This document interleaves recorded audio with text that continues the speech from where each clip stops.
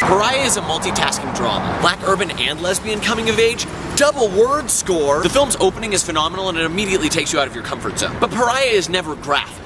So hats off to Dee Rees' feature-length directorial debut, which is based off her short of the same name. Also, real quick, Dee Rees is such a director name, especially for Sundance. Quentin Tarantino, Morgan Spurlock, Dee Rees, it just fits. But then we've got someone like Mr. Generic Name, Kevin Smith. You've got to be thankful for work speaking for itself. Also, it'd be pretty bitchin' if Rees directed a 3D remake of E.T. Because then you'd have 3D Rees's E.T. Just get that 3D and product placement right in the title. Such a dumb joke. Now, I'm neither black nor a lesbian, in case you couldn't tell, so I can't directly relate to the main character Lee's story, but I'd say performances are fair game. Maybe it's just me, but with dramas I tend to favor the supporting characters. I find them more interesting. It could be because I know that the main character's always bound for breakdown, and for that very reason I was more impressed with Lee's parents, Urbina and Laura, whose relationship sculpted Lee's collapse and rebirth.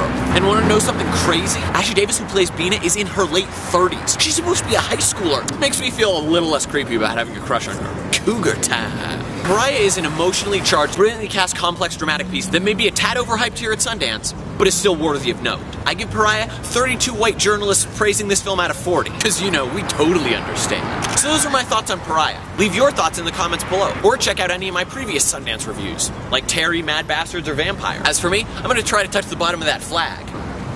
White boys can't jump. White boys can't jump. White boys can't jump.